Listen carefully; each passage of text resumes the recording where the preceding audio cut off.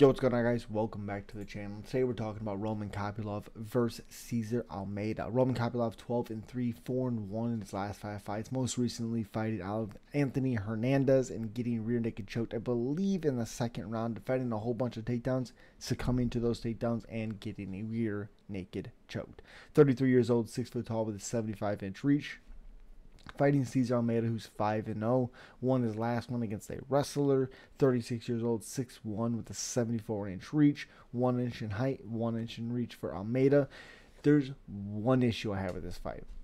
First off, fun fight because it's a striker matchup. It's gonna be really, really good. That's the reality. This fight's gonna be fun for as long as it lasts. It's gonna be fun. Kopylov, when he fought Ribeiro, I believe that's his name, Claudio Ribeiro, he finished him in the second round.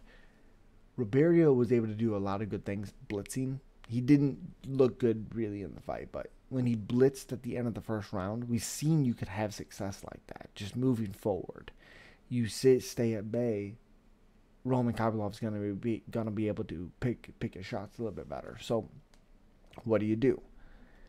You almost bring the fight to him. Make him find the shots. Obviously, easier said than done for sure.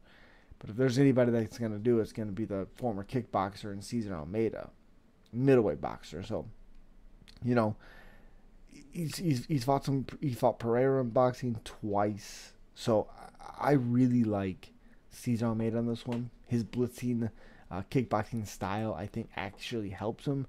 But this fight could be fight of the night. I would suspect it's going to be, if you don't know, now you know. And as always, guys, subscribe, like, comment, and let me know you're picking. Peace.